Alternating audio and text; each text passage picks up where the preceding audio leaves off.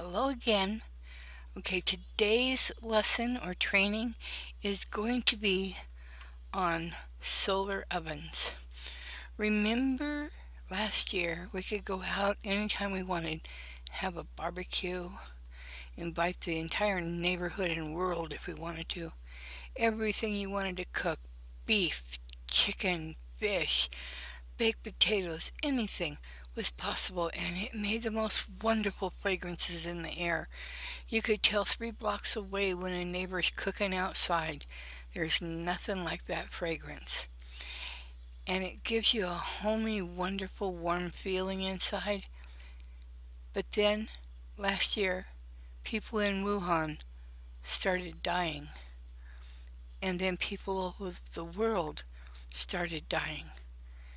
And people started rioting. And the cops were called in. And people were getting separated and hating each other, and everybody had to wear masks and then didn't and then did.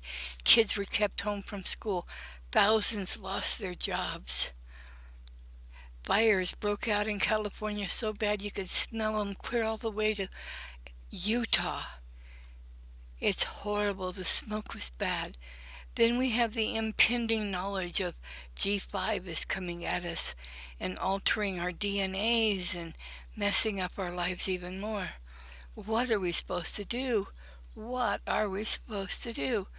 We don't have much choice about our lives anymore. We're all alone. We're standing here and we don't know what to do. We think we're just one person and have no control. Well, you have control of your own home, your own household, and that's what's important. You need to know that you've got each other still. Children need to rely on their parents. You need to be the strong example, and you can make that strong front for them. And you can find new ways and fun ways to cook your dinner, like in this panel solar oven. It is so easy to do. You know, many of us love one-dish dinners, so you can throw in your hamburger and all the mixings and the spices and either rice or macaroni or potatoes or mixed vegetables, whatever you want. And this is what we threw in ours. And I'll give you the recipe for that down below. But, you know, there's nothing like a nice home-cooked meal to make everybody feel good. And in a hot summer day, instead of using the whole 3 pounds, throw in only 1.5 pounds. And you'll be able to cook outside without all that heat going all over your house. It'll go in the solar oven, and you'll be able to cook it out there in just 2 or 3, maybe 4 hours, depending on how high the sun is and how hot the day is. And a one-dish stew is wonderful. You let it cool down a little bit. You toss some different crackers on the table, several different kinds.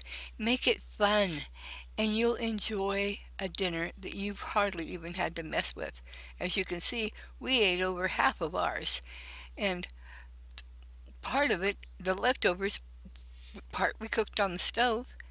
Now and then we cook it on the stove, and now and then we use a solar oven, and the other half we froze. This was Bird Dog's bowl. He finished almost all of his. In fact, that was 3 servings, but we're not telling anybody. And then we had Sir Tom over, and he's drinking his root beer, and he had 2.5 bowls. Honestly, this stuff was really good.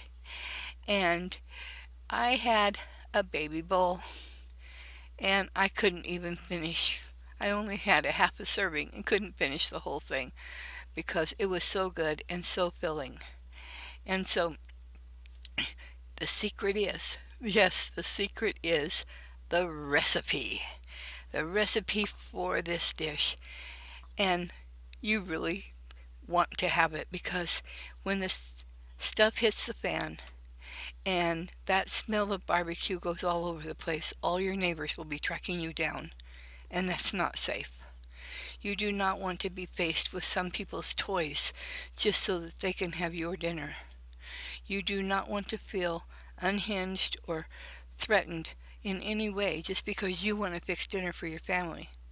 In this type of solar oven, the panel solar oven, you can have a wonderful dinner and nobody even knows you're cooking it. It can be outside for hours. As long as you don't take that lid off, nobody can smell a thing, so you carry it in the house. So if you like the video, give us a thumbs up, subscribe, ring the bell. Angels all around. Bye now.